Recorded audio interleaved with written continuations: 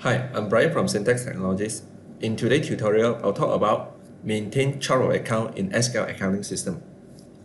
So let's go to SQL, go to the GL module, maintain account. So as you can see, in SQL, we separated all the account into different categories. Current asset, current liabilities, okay, sales, cost of goods sold, and so on. Basically, what you need to do is you can create new account, edit the account, or delete account if there is no transactions in there. So as an example, let's go to expenses. Let's say you have a new expenses account, it's called Inna Water. So basically what you need to do is click on expenses, that means click on the category, click new.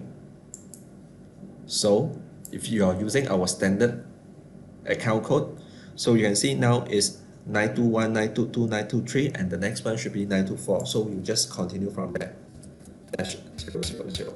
So this is called Inna Water. Okay, then you have Inna Water. Now, of course, if you have your own set of account code, you can edit all the account code if you want to. Okay, we support up to 10 digit alphanumeric. Okay, that means the code can be in numbers, can be in wording, up to 10 digit. So this is how you create an account in SQL Accounting System. What if you want to create sub account? Okay, example,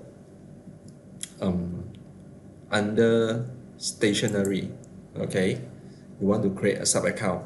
So you just click on we call it parents account, the original account, click on new instead of click on the category. So because now you are doing sub account.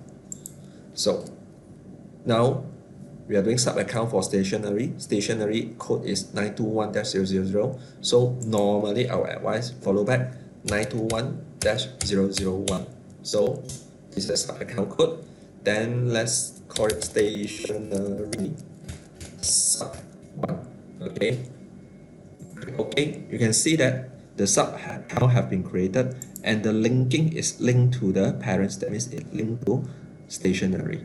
Now, why you want to do this is because maybe during transactions you want it to be more details and viewing P&L. It can be details and also can be in general. So let's show you this one. Go to GL, print profit and loss. Okay, let's use this year 2 column format, zero balance account. So now we show up to level 2. Okay, when we apply, you can see that stationery is only up to stationery. If I change it to level 3, apply, and it will show sub account.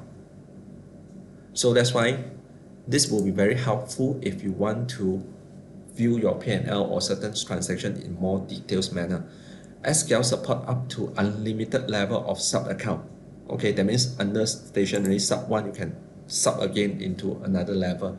But normally try not to do so many levels because it will be more complicated and very difficult for another new person who want to help you or take over the job and so on. So this is how you create or maintain your chart of account over maintain account in SQL Accounting System.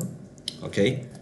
Now, thank you for watching. Once again, I'm Bryan from Syntax Technologies. Thank you.